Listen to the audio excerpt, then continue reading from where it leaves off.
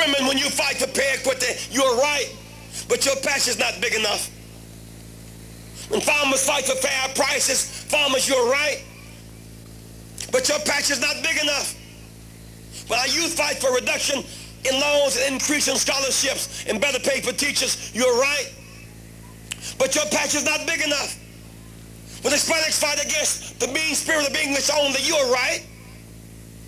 When Native Americans fight to have treaties honored, you're right, but your passion's not big enough.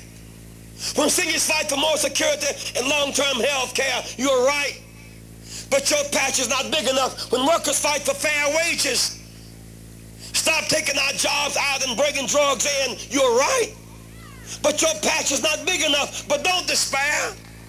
Don't give up. Don't surrender. Let's put our passions and our pieces together, and we together, we the people have the power to make this a more perfect union. We the people have the power. This is our land. It's our government. We the people